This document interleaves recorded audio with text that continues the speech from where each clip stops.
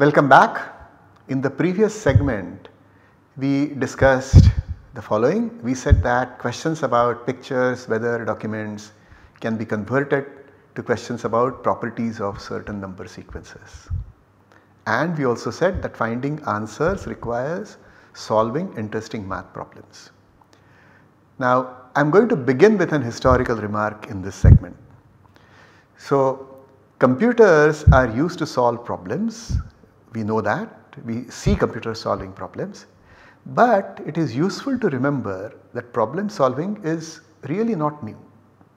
Human beings have been solving problems, numerical problems, for thousands of years. For example, astronomical calculations were done really thousands of years ago, and astronomical calculations are quite sophisticated. They were done for navigation, and of course they were done for purposes of astrology as well.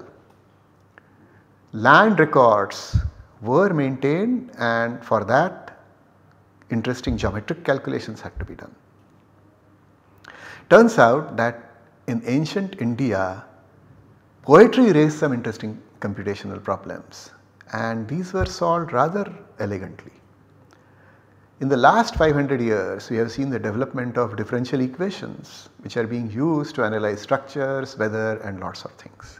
So, these things really are problem solving, and they deal with numerical problem solving, and they are used on computers. But all of this has happened well before modern computers were anywhere in the picture.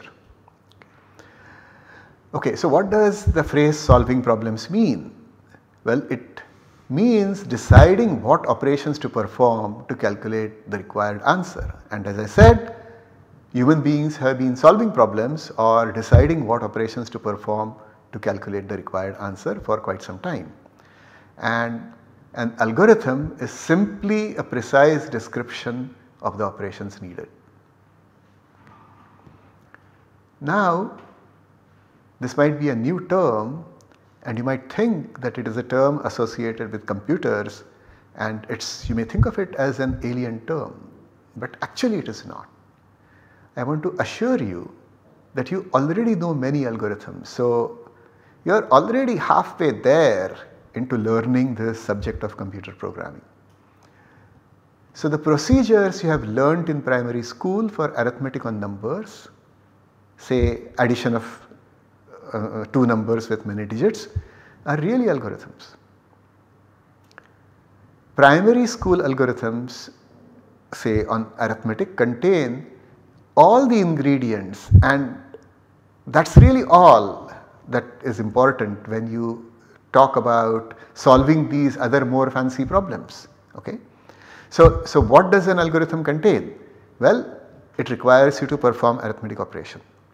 Your primary school algorithm for doing addition required you to do something like this: add the least significant digit of the first number to the least significant digit of the second number. This was what you needed to do in order to do addition. There was also a conditional operation, so there is going to be a carry. So carry is 1 if the previous sum was greater than 9. Okay? So these conditional operations also appear in computer algorithms. And there is also repetition. So if you are adding one 10-digit number to another 10-digit number, you will repeat this basic step 10 times. And on a computer also, you need to repeat steps, or you need to repeat a sequence of steps. And really you do not need to do much more than this. You may do lots of calculations, you may have to multiply numbers or do something, maybe something slightly different, but really these are the three kinds of steps that you are going to be doing when you execute a computer program. And an algorithm is simply a description of such steps. Okay. In addition to arithmetic, you know actually many other rather sophisticated algorithms. So you know how to determine whether a number is prime. You know how to find the greatest common divisor of two numbers. This is a really pretty algorithm invented say 2000 years ago, and it is still useful In fact, we will write a program to implement this algorithm on a computer. You can draw a polygon, and drawing a polygon is also an algorithm. It is a procedure. It is a very, very clearly stated procedure. So, I should really point out that you do not need to worry only about numbers when we talk about algorithms. Okay? Drawing is also a systematic procedure. Drawing is also an algorithm. Well, you might say that, look, a systematic procedure for anything else, say making tea, could also be an algorithm. But let us not worry about that. We are going to be concerned with numbers, and it is vital that you understand what algorithms on numbers are, and my contention is that you already understand that. Something like what you did in order to add two multi-digit numbers is an algorithm, and an algorithm is nothing really much more. It is really contains operations of that kind: arithmetic operations, conditional operations, repetitions. So what is a program? A program is simply an algorithm written in a precise syntax or a precise language. C++ is only one such language.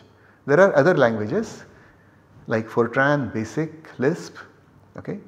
All these languages can be used to specify arithmetic operation, conditional execution and repetition. You have already seen how to specify repetition. Use the repeat statement. Okay. So, this is actually a fairly important, crucial statement. So, some thought exercises for you. Okay.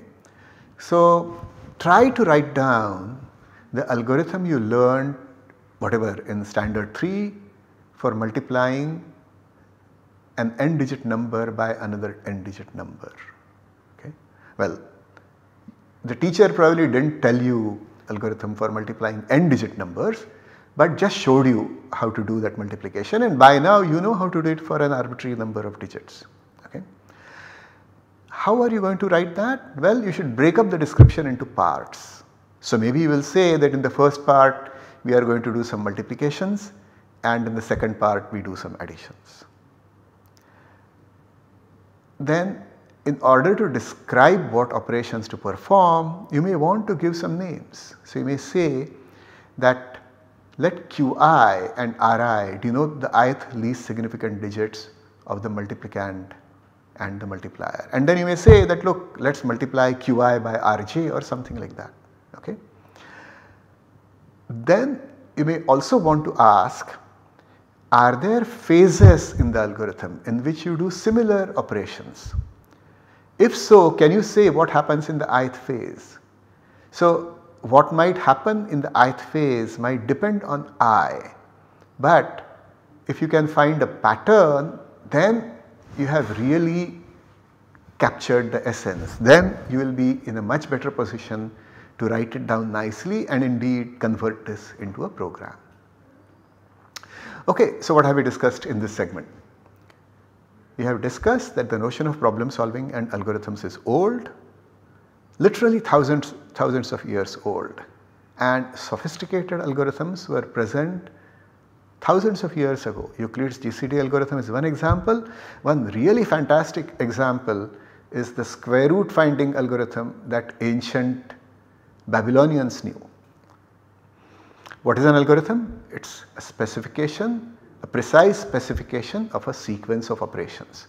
It may contain arithmetic operations, it may contain operations to be executed conditionally, it may ask for a sequence of operations to be repeated. And you should remember, you should always remember in this course that you really know algorithms. So, you do not have to be worried. Of course, you do not have to be scared of computers, you do not have to be scared of algorithms.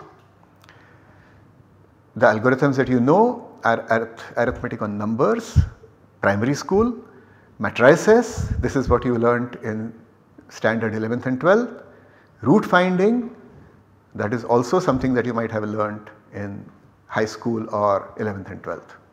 Okay. This knowledge that you have acquired in your schooling is going to be very useful for programming, and as I said, you are already halfway there as far as being ready to program, because you know algorithms already. Then we said that programs are very formal, very precise descriptions of algorithms in specific languages having specific syntax.